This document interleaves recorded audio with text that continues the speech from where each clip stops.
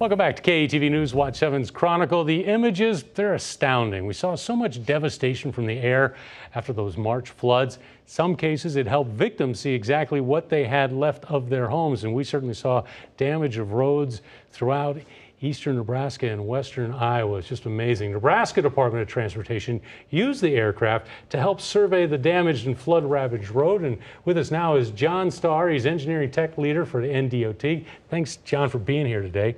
First off, we talk about the use of drones. How'd you use them in the March floods? So yeah, thinking back to the March floods, things evolved very rapidly. Obviously, was major impacts to Nebraska.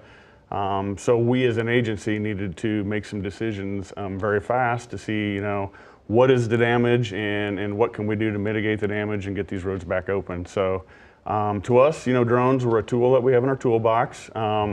At the foundational level, they're basically no more than a flying camera, right? So we've been using cameras for years. So this allowed us to deploy these drones out, in some cases, into areas that were really impassable by any other means, and allowed us to gather high-resolution photographs, high-resolution video, which then kind of twofold allowed our communications team to let the public know what was going on. But on the flip side, we were able to leverage that information operationally to make more informed and more rapid decisions. How do you, do you just sit there and say, first of all, do you have a bunch of, I assume you have a number of drones available? I wouldn't say we have a bunch. At that time, we only had a couple, and we had a couple pilots. Seemed like you were everywhere. So we organized and did the best we could to move around and get things taken care of. And so when you put them up, what were you looking for?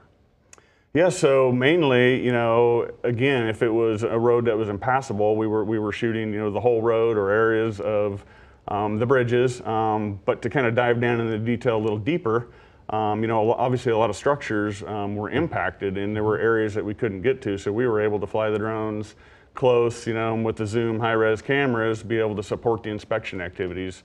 So in some cases, recognizing whether or not that bridge was going to need replaced or could be rebuilt at an early time. Were you seeing it relative, and we were talking to Matt Wilbur earlier about real time. Do you see that in real time, or is it something where the drone shoots it, records it, brings it back, and then there's a lag time? Generally, yes, the record method. We did have inspectors on site, and sometimes they're kind of observing as you're going or looking at the data shortly after you capture it. But generally, it was capturing data and letting some people analyze it back in the office. It was fascinating. Were you pleased with how the drones performed and how they have impacted public safety and information on roads? Yeah, absolutely. The footage that you're seeing, paints a really good picture, allows us to make those decisions.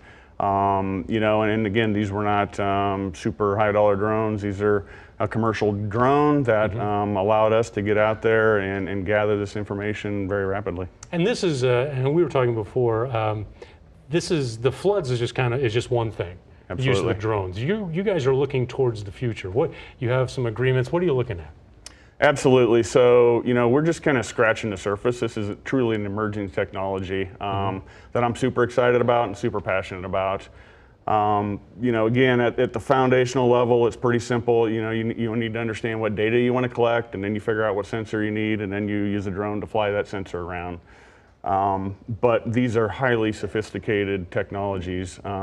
The ability to fly these autonomously, with the sensors on there that allowed them to avoid conflicts and keep the drone and the pilot out of trouble.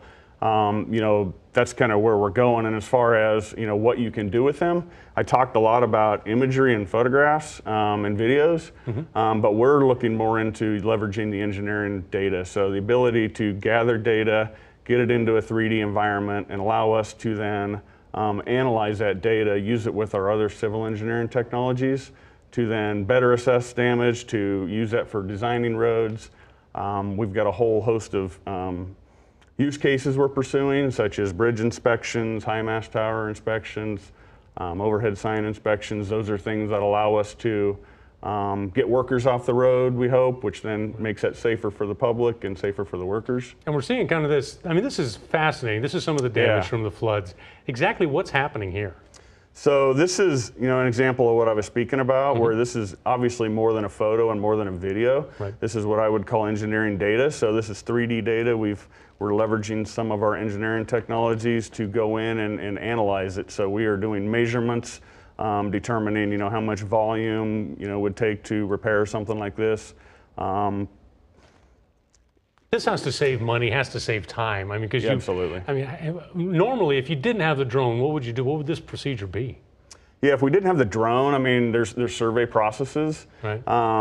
That can handle that. But what we're looking at is, how can we do things more cost efficient? So that can be, driven based on what does it cost or how many or time that you can deliver. So, normally survey crews, if you can even get into this area with a survey crew, would spend multiple people collecting data. We see it going where, a person or two can go out with a drone, rapidly collect that data, process this data into 3D information, and then carry it on downstream into our workflows. You mentioned taking various sensors up. What kind of sensors?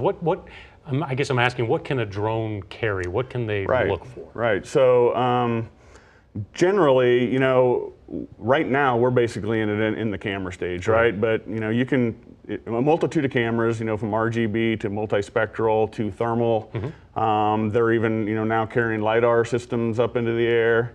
And then there's probably some I'm leaving off, obviously, but those are some examples of where it is. But it could go beyond that. I mean, I assume, what are some of the uses? I guess agricultural. Yeah, I know for sure. Agriculturally, I've heard of people researching and taking sprayers out to spot spray and invasive species, and evaluate plant health, things like that. We're obviously also looking a little bit into.